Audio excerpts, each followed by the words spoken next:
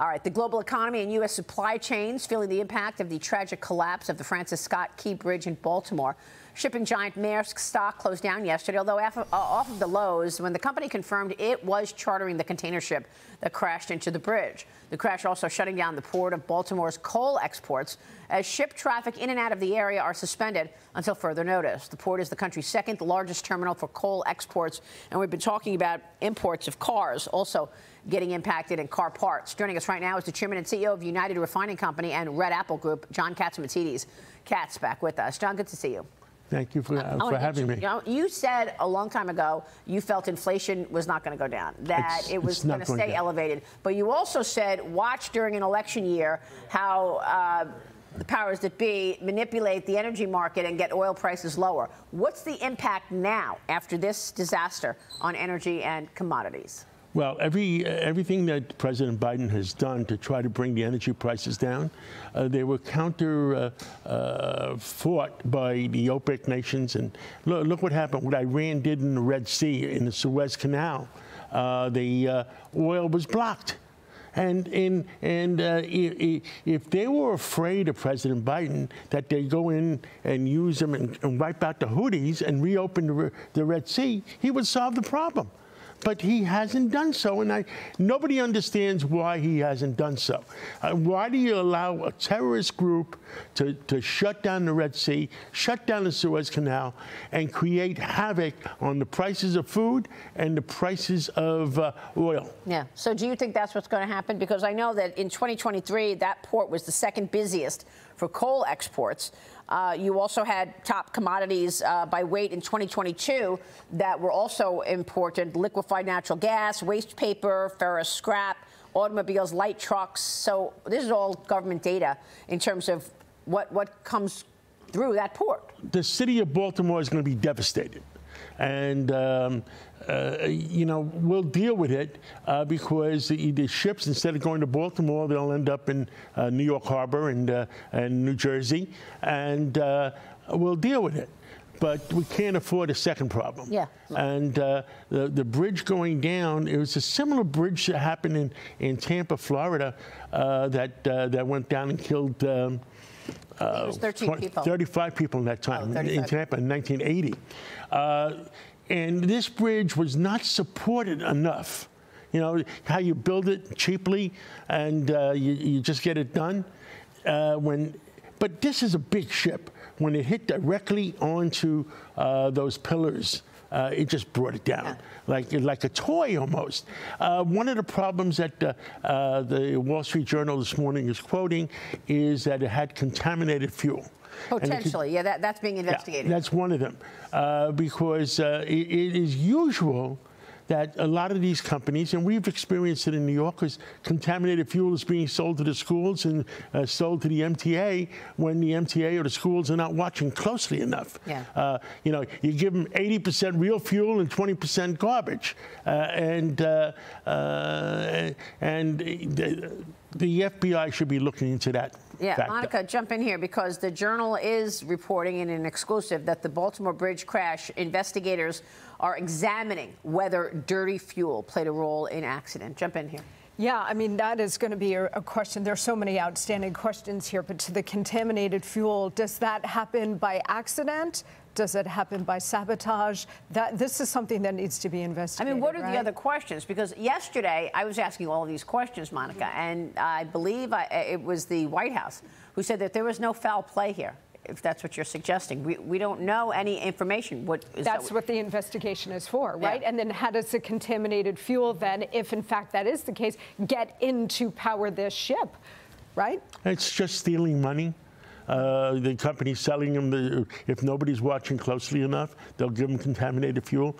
Like I said, they do it to the school system in New York. They do it to the MTA. If you're not watching closely enough, you lose. So, look, you're the owner of the grocery store chain Gristedes here in New York City. You say some shoplifters in the Big Apple are now making a major profit from reselling those stolen items. I want to know, where's Amazon, okay? Where are all of these online companies that perhaps could be assisting in selling stolen goods? What's going on? Well, what's going on is that they're not watching enough. Nobody's watching. There was an announcement today. All the Rite Aids have closed in New York. There's a CVS closing on 84th Street and Lexington Avenue. It's just closing.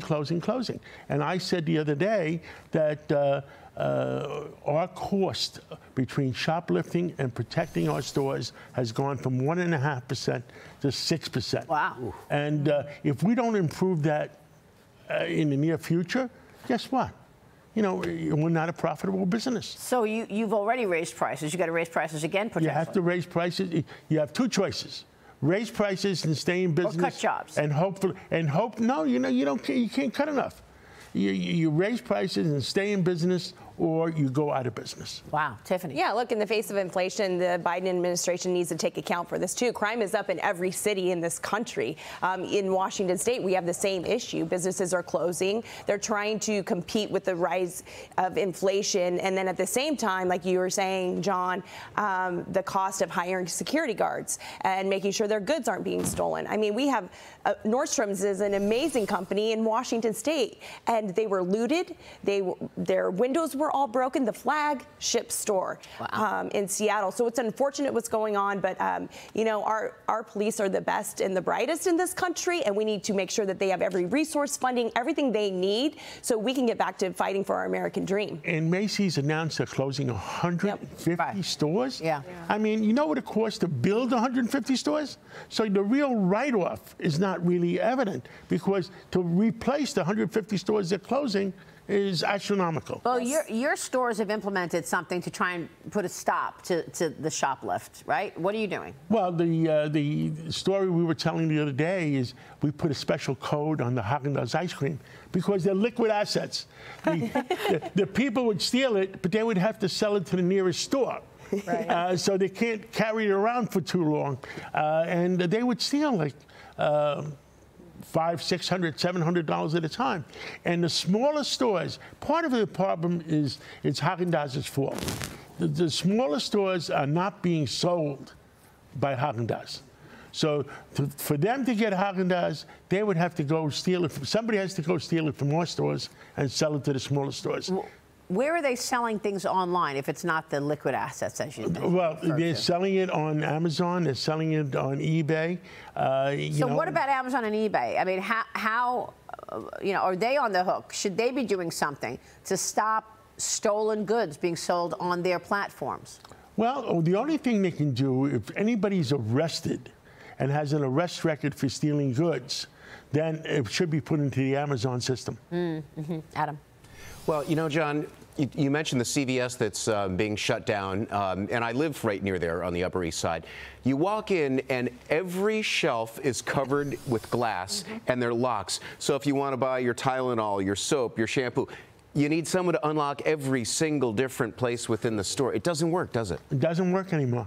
I mean, what do you do? Yeah. New York is going to come to a halt unless there's a big difference this November. And, you know, I also noticed that the city is a lot more empty these days. And this is before the congestion pricing kicks in, which is another left-wing thing coming out of Albany to try to reduce carbon emissions and the amount of traffic in New York City.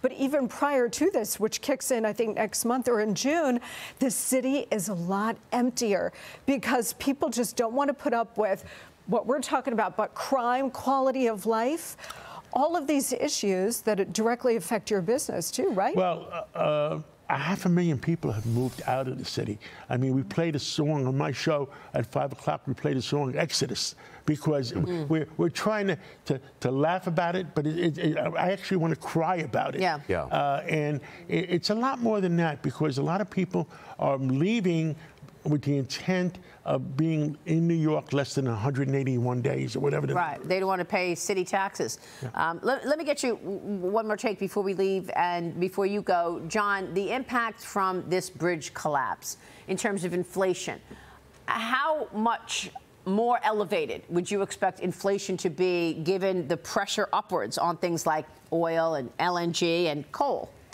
It has an impact. Our country is going to deal with it, but prices of food are not going down. prices of oil is not going down. I had hopes. I really had hopes they're going to bring it down. But between the bad guys, are doing their job to keep it up. All right, John. Great to talk with you this morning. Thanks very much. John Catsimatidis there on inflation and the